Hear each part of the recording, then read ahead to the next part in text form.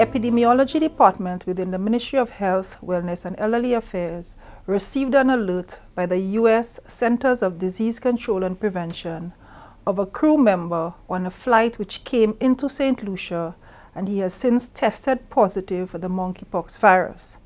The crew member did not disembark from the flight.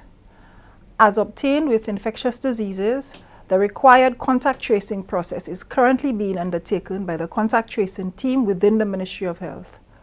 All identified contacts of the case shall be contacted by the Ministry of Health and placed in quarantine and monitored over a 21-day period.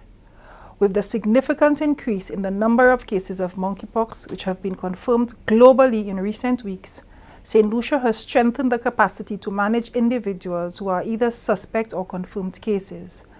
The protocols which are in place for COVID-19 have been modified to allow for the management of monkeypox. Any person exposed to monkeypox shall be placed in quarantine and monitored by the home monitoring team of clinicians.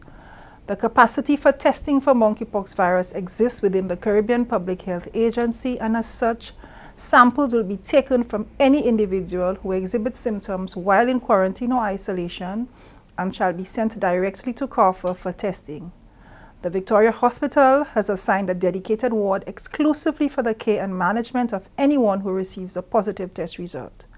The management of monkeypox is done by treating the symptoms, and there is the capacity in country to effectively undertake this. The public is reminded that monkeypox has not been confirmed in Saint Lucia to date. As a precautionary measure, the Ministry of Health requests that anyone with a recent travel history to self-monitor for the onset of flu-like symptoms, including fever, rash, headache, and muscle ache. If any of these symptoms are observed, it is necessary to seek medical attention immediately. The Ministry of Health shall be providing the public with further updates as information becomes available.